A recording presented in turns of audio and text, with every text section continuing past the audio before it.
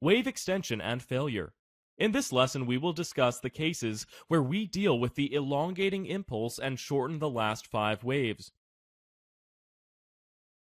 Wave extension. Sometimes it occurs that one of the impulses is elongated. Elliott named such situations by the name elongated, where the wave was divided into additional waves. The next rule of this theory is the fact that only one action wave in the impulse can be elongated, in comparison to the last 2 action waves. It is worth to note and remember that. In interpreting the charts of different markets, we can observe that mostly the wave 3 is elongated. Behind the fact comes a rule which you should remember from the last lessons of the course. It is wave 3 is the shortest wave in the 5-wave structure. Often it occurs like this because of the psychology of the crowd, of which you will learn in the lesson about the oddities of the waves.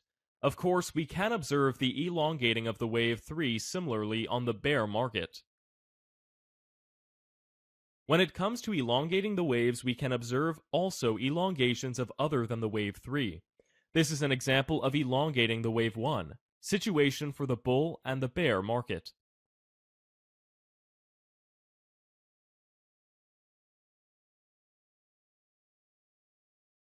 Elongation of the wave 5 in the 5-wave structure.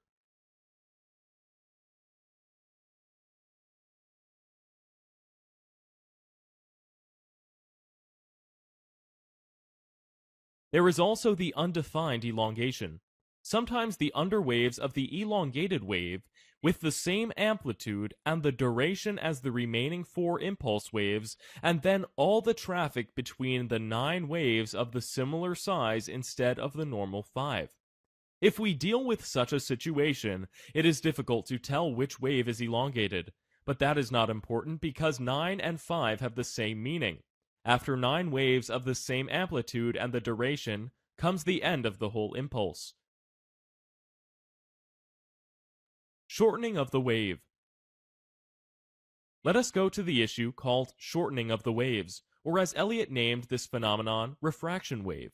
This is the situation where the wave 5 does not go beyond the peak of the wave 3. We are certain of the fact that if we deal with the shortened wave 5 when we can see it in the 5-wave impulse structure, the presence of the short 5 warns the investors about the weakness of the market because it usually does not reach the projected level of prices. This formation gives a great signal to sell. Such a collapse can also occur in a market slump.